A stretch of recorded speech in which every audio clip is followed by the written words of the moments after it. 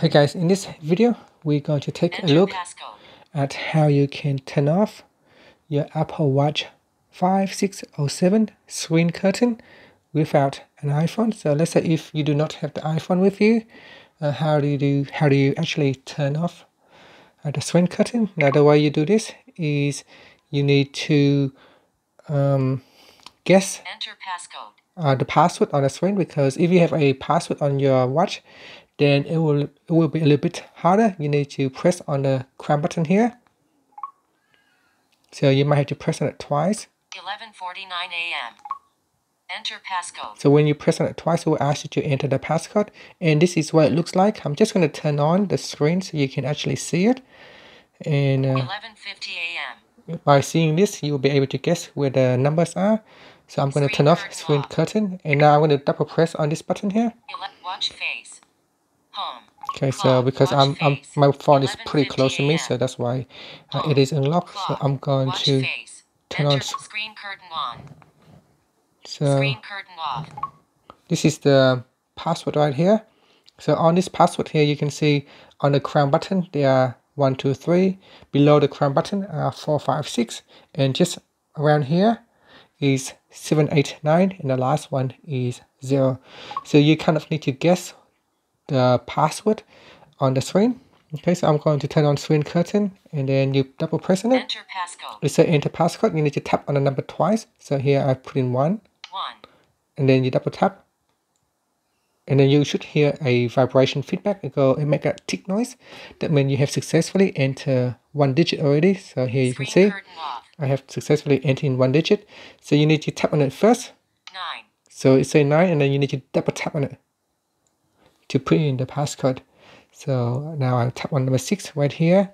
So I turn on screen curtain, and then I tap on number 6, and then double tap, and then 3, double tap. Once you put in the correct passcode, it should allow you to log onto the screen. So I'm going to try to put in the correct password now. 11:51 a.m. Okay, so once you put in the correct password or the passcode, it should take you back to your watch face like this. It should be on your watch face like this. Okay, and the next step is to double press on the crown button to take you to the setting menu. So here I'll turn back on screen curtain. Okay, and I will double press. By double pressing on the crown button, it will take you to settings. So here you can see we are now in settings. Okay. Now another thing, before we actually go into settings, let's try this method first. So you can try to use Siri. So I'm going to turn on screen curtain here. Okay, so once you are on the watch face, you can press and hold on the crown button and ask Siri to turn off voiceover. So I'm going to ask Siri to turn off voiceover. Settings. Press and hold on the crown button. Hey Siri, turn off voiceover. Voiceover off. And that is one way to do it. Is to press and hold on the crown button to open up Siri, and you ask Siri to turn off voiceover. Once voiceover is switched off, then screen curtain will automatically turn off as well. So give that a try first, okay? And if that failed, if for some reason you cannot use Siri to switch it off, you can also press on this button 3 times, depending if you have configured or turn on accessibility shortcuts or not. So you can see here on my iPhone, right here, in my voiceover and in my accessibility at the bottom here, I have turned on accessibility shortcuts, and so I can triple click on my crown button to turn off voiceover. So here, if I turn on voiceover, and if I have screen curtain turn on, I can triple click on here. 1, 2, 3. Clock. Okay, so 1, 2, 3. Voiceover off. Now you can see it say voiceover off, and my screen curtain automatically switch off, and now I can see the screen again. So those are the 2 different ways how you can quickly turn off voiceover or the screen curtain. However, if those method doesn't work, then you will need to reset your device while the screen is switched off. So let me get back into the watch app here, and I'll turn on voiceover. Now again, we are back at the watch face with voiceover on. So like I said before, from the watch face, you double press on the crown button here to go into settings. So once you're in settings, what you want to do is use this crown button and scroll down like this. Okay, so we scroll down.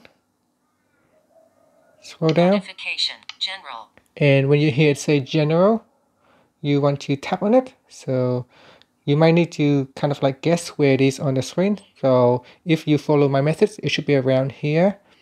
So I'm going to turn on screen curtain. Screen curtain on. Okay, so now it's dark, so you can tap around the screen here. Notifications. General. When you hear it say general, then you double tap on it. About. Okay, so it's about. That means I'm pressing on the wrong key, so we need to go back. As you can see. Okay, so actually we are in general. Sorry, so we are in general now. So once you are in general, you need to go down. You can use this crown button here to go down. General. Heading. About. Software update. So you can go all the way down. Orientation.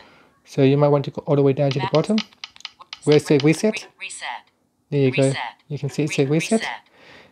Now I'm just going to turn it on so you get an idea what it looks like on the watch. So back button, you go down. General. Heading. Down. About. Software update. Orientation. Background app. Return to nightstand mode. Okay, so you scroll all the way down. Reset. And it says reset. And then once you hear it say reset at the bottom, you double tap on that. So I'll turn on screen curtain. And I'll double tap on this. Erase all content and settings. So it's erase all content settings. Screen curtain so it's around up here, just below the buttons. Okay. So you double tap on that. Erase all content and settings. Double tap on that. Okay. So after you double tap on it, it will ask you to enter the passcode. So I'll turn off. Screen curtain off. This is what it looks like. Okay. So you put in your passcode again.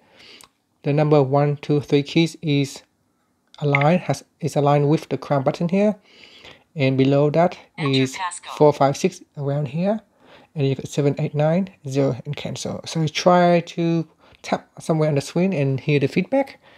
So let's say I put in 1, 2, 3, 4. You can hear it like this. Screen curtain on. 1. Double tap 1, and then you choose 2. When I say 2, you double tap on it, and then you tap on 3. Double tap on it, and then 4. Double tap on it.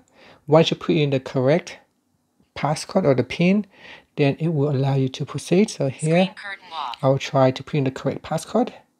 Okay, once you put in the correct passcode, it will go to the screen. Okay. Okay, it will speak out the content. You can use the crown button to go down.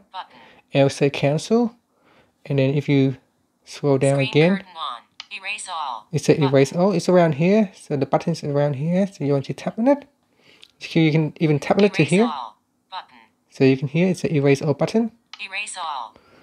And then what you want to do is double tap on that. So you double tap on where it says erase all.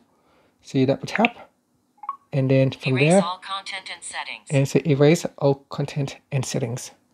And once it has reset it, you can now go back and set up your Apple Watch again. Now it is tedious, time consuming, a lot of guesswork, but if you do not have your iPhone with you, you can see that it is unpairing from the Apple Watch. This is the only way you can turn off screen curtain, and once you have done that, you'll be able to use your watch again. So hopefully this will help you out. Thank you for watching this video. Please subscribe to my channel for more videos.